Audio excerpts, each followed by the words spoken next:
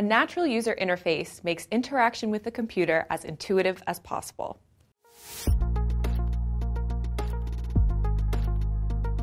A user interface is what lets a person control a computer, like the home screen on your computer that you navigate with a mouse. While intuitive interaction is the goal of every user interface from the start, natural user interfaces, or NUIs, bring the user closer to the computer than ever before. Natural user interfaces enable control with a gesture, spoken word, or biometric input. NUIs stand in contrast to traditional user interfaces, like graphical user interfaces and command line interfaces. Learn the pros and cons of the CLI and the GUI by clicking the link above or in the description below, and subscribe to Ion Tech for more videos on all things business tech.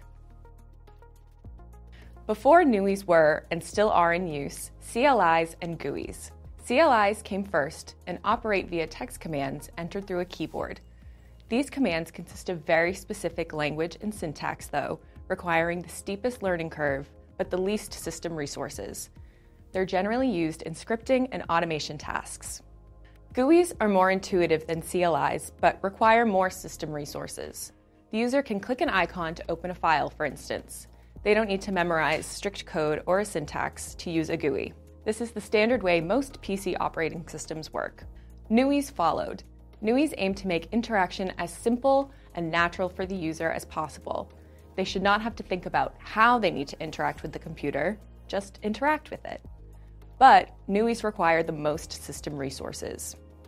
With NUIs, the user interacts with the computer through a collection of actions, including touch, gesture, voice, and eye movement. The user can say, "Open this file," instead of clicking on it, or swipe a window to close it instead of hitting an X button. The NUI also provides visual, auditory, or haptic feedback to the user, such as vibrating or replying with, "Here's that file you were looking for," audibly. User interfaces can be combined in devices. For example, modern computers have CLIs for certain things, but generally use a GUI for navigating the main operating system. Smartphones combine GUIs and elements of NUIs, like touch and haptic feedback. Some new AI assistants, like the Humane AI Pin and Rabbit's R1 AI Assistant, do away with the GUI almost entirely and function primarily through voice commands.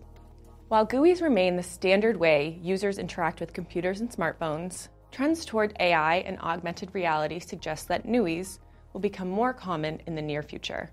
What kind of user interface do you prefer? Share your thoughts in the comments and remember to like and subscribe too.